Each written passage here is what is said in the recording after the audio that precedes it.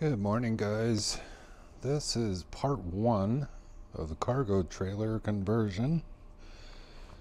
This part will include a MaxxFan Deluxe install and Renogy solar panel install. I'm installing two 100-watt solar panels and the MaxxFan. The cargo trailer doesn't have a vent right now, so it's going to be all from scratch. So we'll show you as it goes. You see the roof trusses. You need to measure the roof trusses, so they're 2 foot. So I'm going to start with putting the brackets on the panels, spacing them 2 foot apart, the holes. So let's do that. Okay, oddly enough, there's no holes on the panel to space it 2 foot apart. So what I'm going to do is put them on there like so, and then measure from one hole and just make a mark and drill a hole. Same thing on the other side. Drill a hole. That way I got my 2 foot spacing. And off to the next step. From the end to about where it's going to be, which is about 9 inches. Then I go inside. And if the ceiling's not covered, like this one, I just mark my 9 inches from the end, put a mark on both sides, and then I take my drill with a small bit, smaller than the screws I'm using, and I just go up straight through the stud, the middle of the stud, straight up through the roof, so it tells me right where the center of the stud is. It gives me a little pilot hole for the self-tappers to go through. And then we'll go to the next step after this is done. Okay, now you take butyl tape and stick it on all the mounts. Take a box or something to set on the, well, take the protective stuff off first. And then take a box on the side you're not going to screw. Set this here. Set it up there.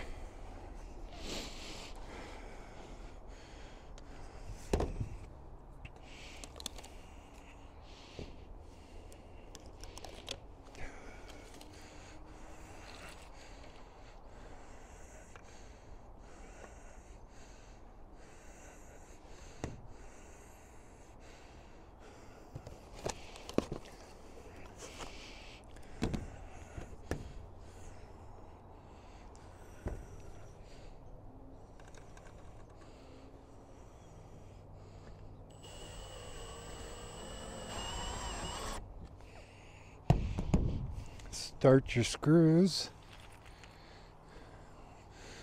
If you leave it up like this,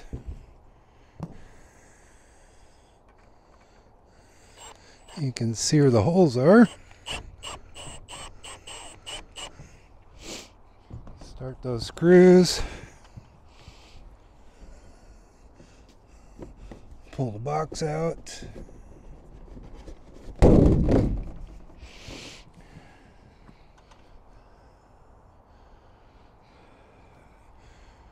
Screw your screws down the rest of the way on this side.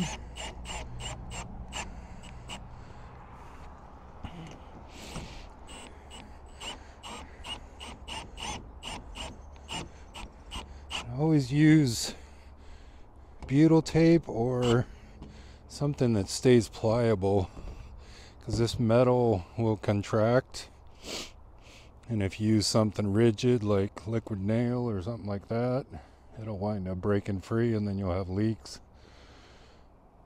So I usually do this and then I flood it with self-leveling material that they use on top of motorhomes. So that's it for this side. I'll put the screws in the middle ones and they'll land right on the studs, and then I'll do the other side. Screws. Just don't touch it to the roof because this stuff is sticky. You'll have to start all over.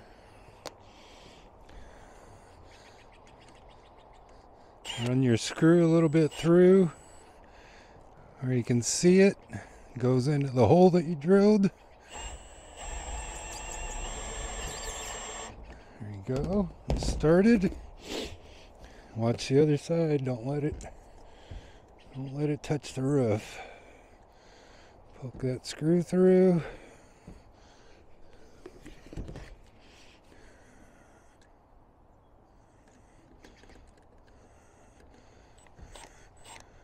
Through a little.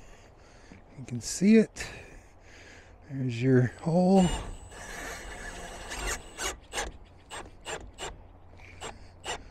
There you go. Down a little. Move my ladder so I can reach it. Pull the box out. Bam.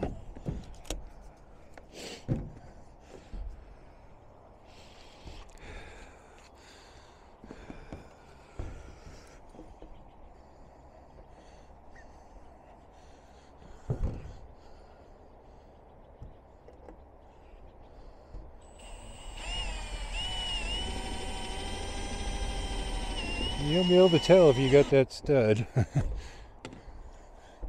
It goes right in, that means you missed it.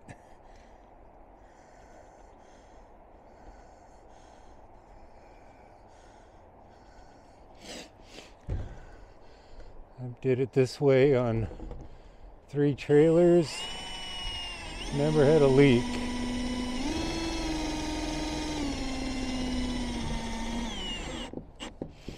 Just don't strip it out.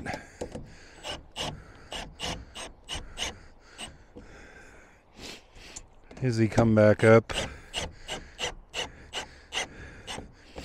after it gets warm with a hand driver, and do it with my hand. And I'm not going to hook anything up right now because I don't have my gland for the roof. I'm waiting for that to come in the mail. When the gland comes, I'll hook the panels together, run the cable to the back, put the gland in. I'll show you that too. That'll probably be later on. Okay, off to the next thing. So I need a 14 by 14 opening. So I'll go measure to the center and 7 inches on each side. Put a mark on each side, and I'll build a little wooden frame out of 2x2s and screw that to this aluminum and then cut the hole. So let's build the frame. So here's the finished product. Just use some 2x2s, framed it in 14 by 14. Show you the roof.